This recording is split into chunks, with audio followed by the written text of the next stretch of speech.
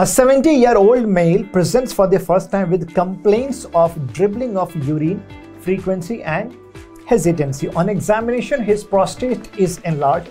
Shown medicine is given to the patient. Which of the following is a right statement related to this drug? Okay. First of all, what is the diagnosis? This is a case of BPH, benign prostatic hyperplasia. What is the name of medicine given?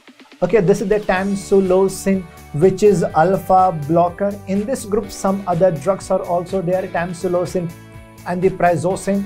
So many other drugs are there. What is the main function of tamsulosin? This will relax smooth muscle. BPH is always an important topic, like in pathology also and in surgery also. Okay, now let's learn here what are the other questions which can be framed out of this topic. BPH, benign prostatic hyperplasia. See, like one pathology is like whenever there will be conversion of testosterone into dihydrotestosterone, which is more active form, right? And because of this only there will be hyperplasia of prostate. Okay, so here we can use two medicines. First of all, I can use one medicine here which can block this conversion. 5-alpha reductase inhibitor like finasteride.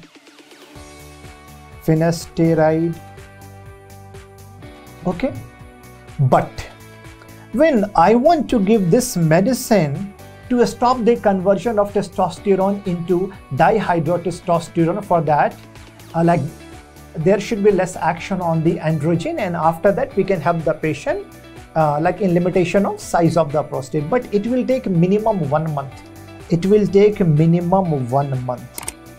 But patient is complaining of difficulty in passing the urine, there is dribbling of urine, there is hesitancy, there is frequency. Patient is in more trouble, no? So what is the first drug to be given to the patient to help him? Now, how they can frame the question? See this question now. A 70-year-old male presents for the first time with complaints of dribbling of urine, same. Now, what is the first line of management in this case?